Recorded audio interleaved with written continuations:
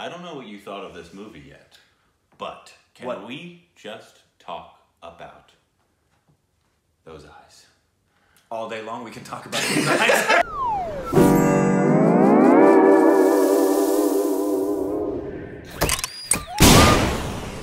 Hey, welcome back to our Stupid Reactions, idiots. I'm Corbin, and this is Richard, the third Dick Siegel. It's true, I'm a dick. That's a fact. Please follow us on Instagram and Twitter for more juicy content. It's so juicy. You smell that juice? And thank you to support us on Patreon. This will be up there, just like everything else is up there before it's on YouTube. But, stop it. Today, we are doing a movie review. Gersnatch! Of our second Hrithik film, correct? It was Deborah. Gersnatch. Have we only watched 2 Hrithicks? We've watched a bunch of... We've got to watch Joda Akbar. Yeah, Joda Akbar. Freaking out. And then the other one, the starts with an A. Hunda. No, not that one. But anyways, so yeah, we this is our second Hrithik film ever. And we just watched a Super 30, so we'll have we'll have a third one to see live and new and fresh. But this one, obviously, and it's a Sanjay Leela Bhansali. Yes, it is. The visual master. Yes, and very different from the other Sanjay Leela Bhansali films. Totally different kind of a film. However, we'll get into this. And by the way, if you have not seen this film, go away. Bye-bye now. See you later, because we will have spoilers, because we're going to talk about everything. So this came out in 2010. Correct. I'm getting out my notes. And you want to read the synopsis for me real quick? I want to read the synopsis. How about the synopsis? Like, one eye synop. Anyway.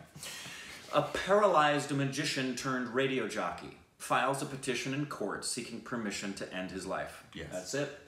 That's about the summary. That's about the size of it. Obviously directed by, and composed by... I know. Sanjay, which is crazy. Yep. And starring Hrithik. Yep. And this is the first time we've been introduced to her in a film. Miss Bachchan, yeah. Miss Bachchan. Is it Aishwarya Rai? Is that it? Aishwarya Rai?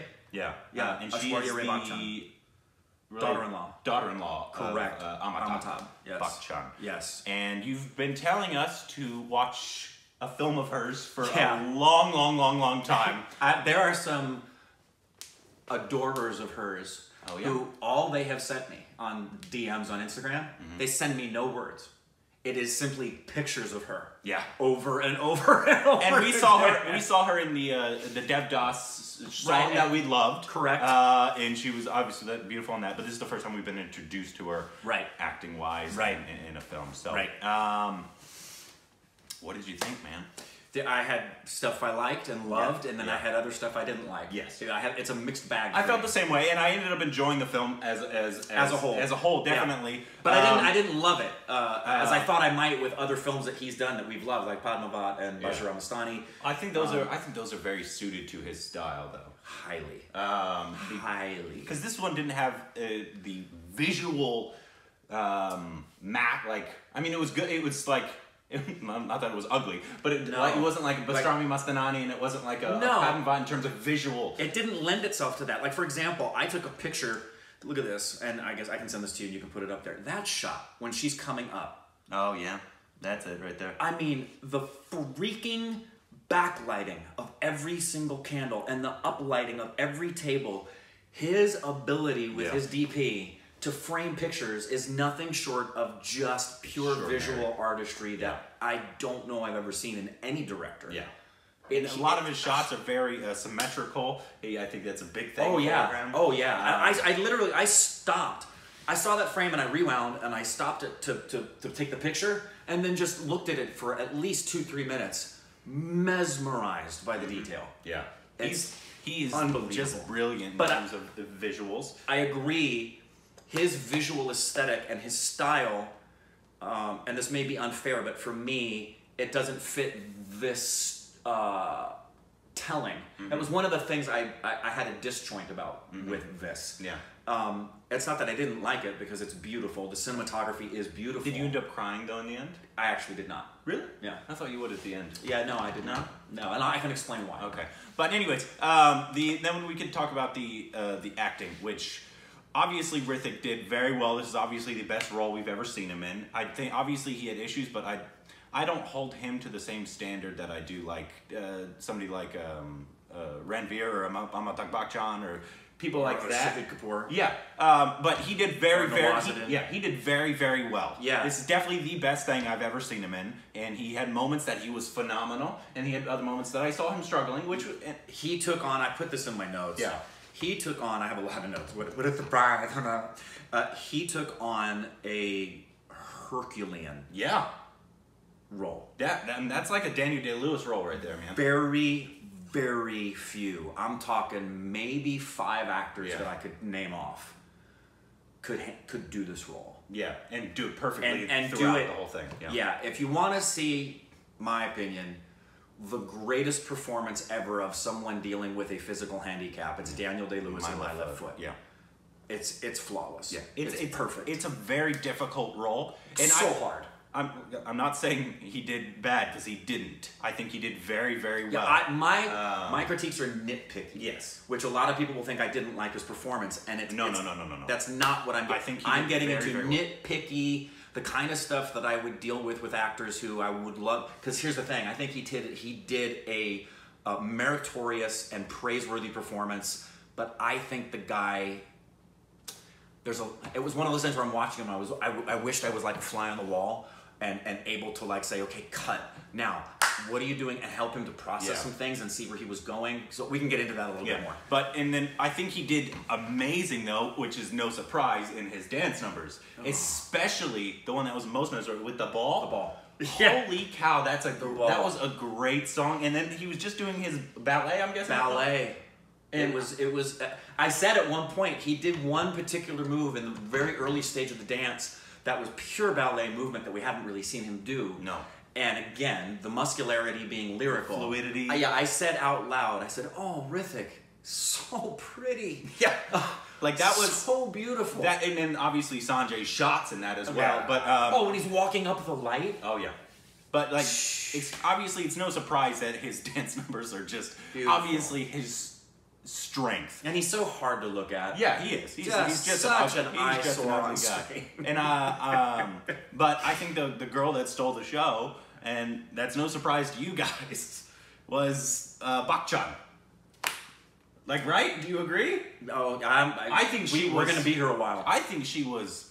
I love her just as much as I think I love Sridevi. I felt like there were some aspects of his where a backstory wasn't fully created for him, that the subtext, I don't know how fully created it was, or how much he was tapping into emotional recall, or some of the really technical dynamics that can take you from something where you're performing a role versus inhabiting the role. There were moments, particularly his cadences, there were so many things he did that were so fast. And that could be something as simple as the director saying, I need him to be more agitated. I need you to go, go, go, go, go. And the actor may not necessarily feel like, I want to do that, but the director is the one in control. Yeah. And there are times where you have to give the director what they're asking for, even if you don't have, the quintessential, what's my motivation? Well, your motivation is the director said, do it. And that's sometimes what has to happen. But there were moments, for example, when his mom showed up. Yeah.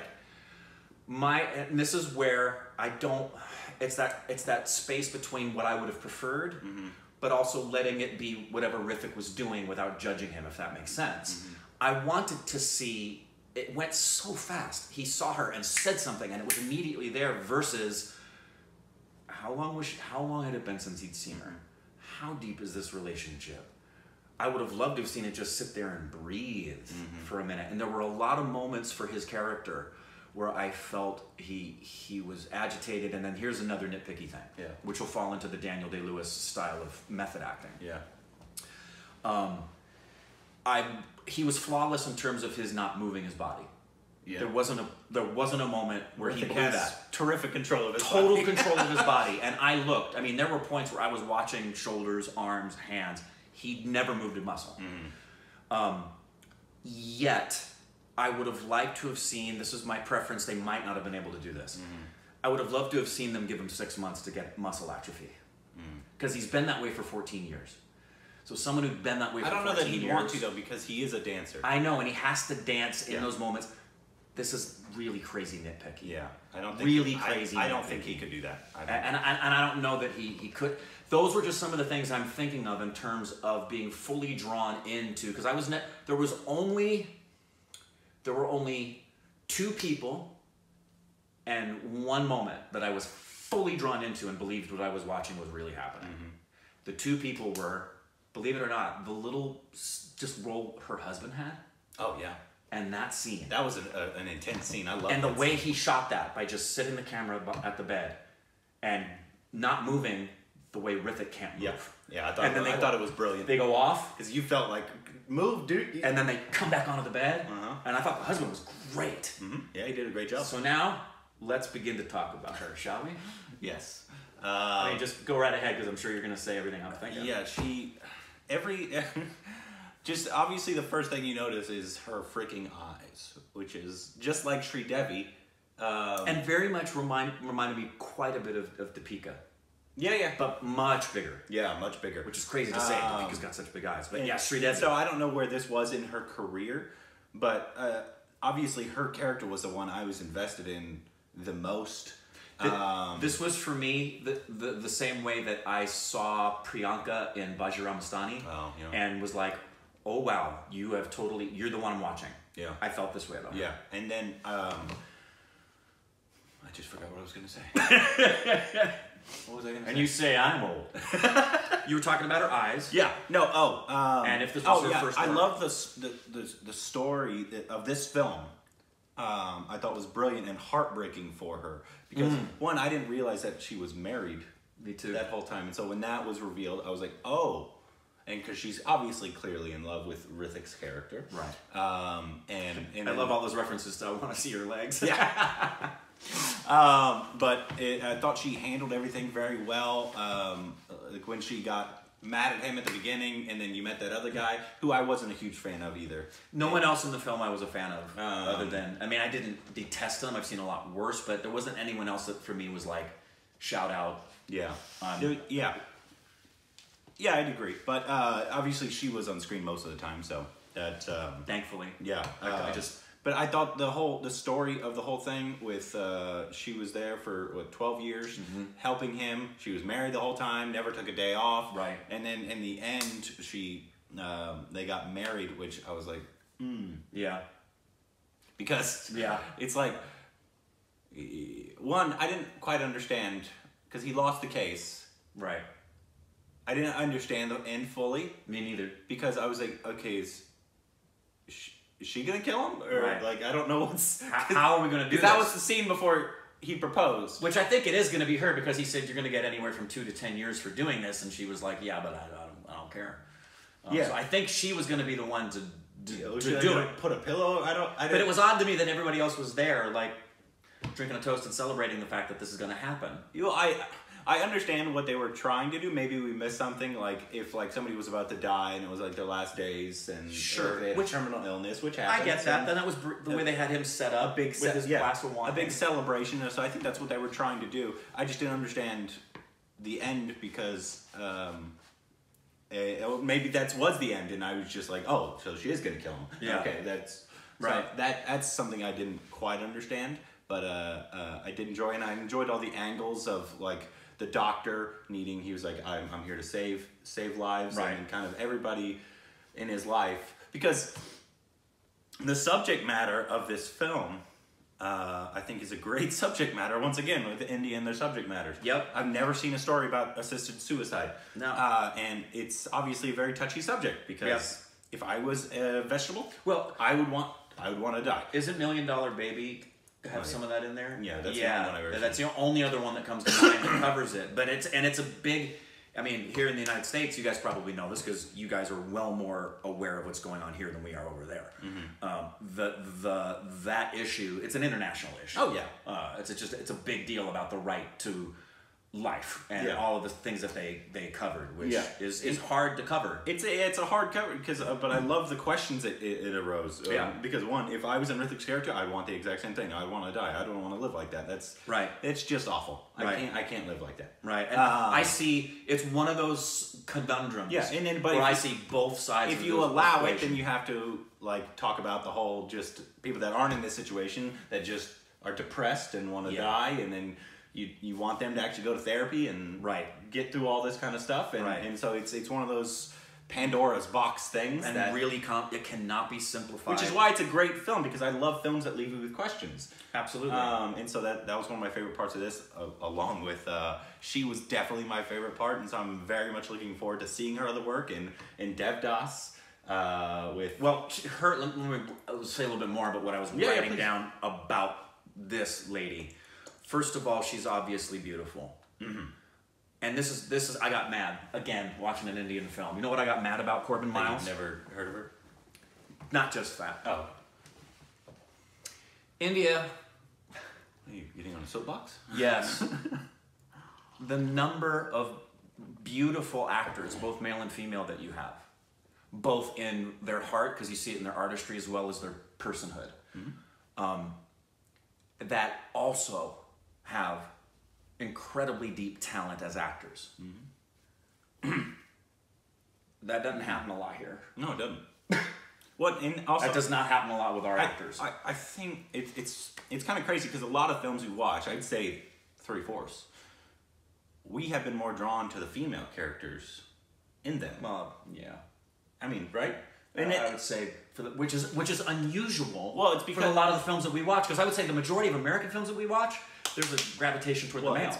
That's the issue with Hollywood. They had a struggle for a long time giving females good roles. Yeah. So that's not a surprise. Right. But obviously India, in giving these females these amazing roles, and then their the time. Yes. Because one, their films are longer, and then the roles to shine. And these beautiful women. Mm-hmm. With such great skill, artistically, and her skill, okay, she's weird in this respect. Mm-hmm. She is so aware of her screen presence. Mm-hmm. In the same way, you know who she reminded me of some of our legendary Hollywood actresses from the heyday and the golden era of cinema, back in the MGM Grand days, like Ava Gardner, Jane Russell, Betty Davis. She reminded me a lot of Betty Davis. These are women who crossed the bridge between the silent era of overacting and the method acting era where you become the characters. Mm-hmm. She has the ability to be aware of the camera at all times like those ladies, but still be believable and be in character and be in the moment. Mm-hmm. That's really, really rare. There are moments where she is just dead still, moments where she did a turn and it was done. You know it was done because she knows it's going to look good on camera. Mm. Like Scott, he will tell me all the time about the reason he knows he can do well on TV. This is a mutual friend of ours who does TV work, because he knows what the camera wants. Mm-hmm. And he'll just do it because he knows what the camera wants, but he'll still be believable doing it. She's clearly a master at that. Mm-hmm. When she got up to dance, oh yeah, I literally, she got up, I went, oh my. Yeah. She is just unbelievable. Yeah. I'm looking for, and on Twitter, if you don't follow us there, why not? Why not? But don't you like to tweet with Corbin's twat? I had, usually they know what we're watching. Yeah, if you pay attention there. Because I'll send out a GIF of something from the movie, and then like I got comment after comment of, yes, you're finally gonna see the legend that is right. How do you say her name? I believe it's Aishwarya Rai. Bachchan. Yeah, Aishwarya Rai Bachchan. I hope that's right. She deserves it to be pronounced correctly. She's just so brilliant, and she's in Jodha Akbar. Yes, with Hrithik, who I heard everyone says that's like one of his greatest performances. And then Devdas, and then, yes. So there's a bunch of hers that we're looking forward to exploring. I know she's probably been around as long as like Sri Devi. Yeah, and she, comparing the two, and this is not really kind of a fair comparison because Hrithik had so much he had to deal with. Oh yeah. But getting back in some of the techno jargon, there were moments for him. She never had any of these. I believed her every moment she was on screen. There were moments with Hrithik I didn't believe, where I felt he was potentially indicating and potentially showing me what he probably need to show us versus touching into, which is only one of, I mentioned backstory, I mentioned subtext. Also, I wonder, and this is where I wanted to be like with him and talking acting. As you know, there are some places, because this character he plays has to go to some really vulnerable, raw places. And to be believable as that character, you as the actor, you've got to share some of your raw stuff. Yeah. To be believable. Substitution, emotional recall, whatever that is. And I felt like maybe there were some walls there. And I don't know if that was because he hasn't done the work personally to break through walls. Or, again, directorial choice. I need you to do this. I need the pace of the scene to be this. Yeah. Again, nitpicky, but that kind of work technique notes I would give him, I didn't have any of those for her.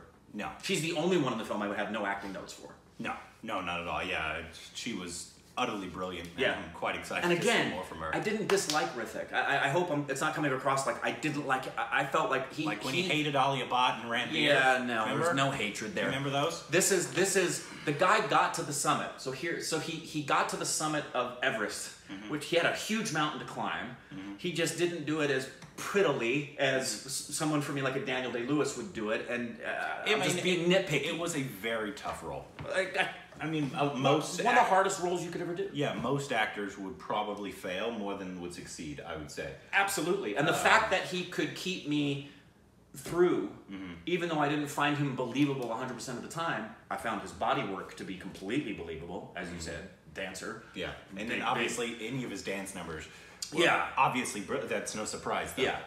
Yeah. That was one of my favorite parts of the whole film, is the ball, the ballet, because it was just so, I could watch that over and over again. But I also found this, and I don't know if this was because of the script or what, or my own impositions upon him. I found him to be a weird, almost contradictory mix of optimism and pessimism that really kind of threw me. I think what that was is they didn't give enough backstory, because he was a sarcastic asshole as a paraplegic, which makes sense. You mean you can't move any of your body, so you'd be. But they didn't build that up in his the early stages. In fact, they gave you the opposite. That moment with the fly on his nose, conveyed to you, this is a guy who can accept reality for what it is and turn a negative into a positive. Because he just said the fly's going to be there. I'm just going to laugh, and he does that with the rain. So someone who seems to be that mentally tough. That was a good scene, though. Wasn't it? The rain. The rain. See, this is a guy, he's basically getting he's waterboarded. this weird seeming contradiction of extraordinary mental toughness, which I guess he has to be. He's been doing this for 14 years. Maybe that was the point, though. That he's reached his breaking point? Yeah. And just because you've given up maybe that doesn't mean you're still no longer mentally tough or optimistic? Yeah. And then that makes sense. Yeah, so there was just some little stuff that obviously we both had an issue with. Score. How about the score? Oh yeah, we always his music. We always forget about the score, even though we love music. Score. It was. I mean, we talked about the dancing, so that includes the songs. Yeah, they were all really brilliant. When she got up and danced, I thought that was a great song. I thought there was a moment. The moment when he went to sleep and she drew the long, pretty curtain around him and she's walking away, there was something going on with the score at that point that really stood out to me on how pretty the score was. And there were moments where I saw, and I've read some reviews where people didn't like this about Sanjay's visual aesthetic with this subject matter and this style of film. Because, for example, and I like Sanjay, so he kind of gets away with it for me. The lack of believability in, for example, the funeral for his mom. There's this aerial shot, not too high, where he has the people spaced around her in a way that would never be done at a funeral. Oh, yeah. But visually, it's fantastic. Yeah. So that kind of visual artistry that's conveying some kind of symmetry and message of uniformity and painting a picture works in an epic like Padmavat or Bajirao Mastani. In a more realistic piece, I can see why someone would feel pulled away from it. At the same time, I was like, of course he's doing that. Yeah, you watch it for the shot. Of course he's doing that. Just like with our friend Vishal. Yeah, Vishal. Oh. It's just they're masters at their craft, and so yeah. But watching them work just like an actor is just fun. I think the difference for me is... Oh, there's a huge difference between those two. You know what the difference reminds me of? This is a great comparison of their directing style. Vishal and... I know, it is. Here's their directing styles as masters, because I consider them both master filmmakers. They remind me of Beethoven and Mozart. Yeah. And here's why, for those of you who haven't paid attention to those two. Sanjay would be Mozart, whose impeccable artistry, attention to detail is just flawless. Probably comes up with his visuals the way Mozart came up with his melodies and doesn't even make any revisions. Just this beautiful artistry just flows. Beethoven fights, scratches, gets dirty, does stuff that he doesn't like, and then they both come up with masterpieces. That's Vishal. That's Vishal. Yeah. Both Vishal's Beethoven and Sanjay's Mozart. I will say one last thing and I agree for Hrithik. I watched this film before the Super 30 trailer. Before the Super 30 trailer? And I saw the growth. And obviously it's been 10 years. Yeah. Even in that trailer. Yeah. Of Hrithik, and he looks really believable, and I obviously can't speak for it yet because we haven't seen it. Of course. But he looked... When was Deborah? Sorry, I didn't interrupt you. Deborah was, I think, a year after. After Guzaarish. Guzaarish. Okay, go ahead. Yeah, I didn't interrupt you. But yeah, I could see the growth even in that. And then obviously, so there's other films that we need to see, and I think Hrithik's a really, really good actor. I do too. And I think he can get even better, even with time. It took balls. Oh yeah, this is, I mean, take on like this I said, most would fail at this. Most would fail utterly and horribly and embarrassingly, and everyone would be mocking and making fun of him. Oh yeah, 100%. Yeah.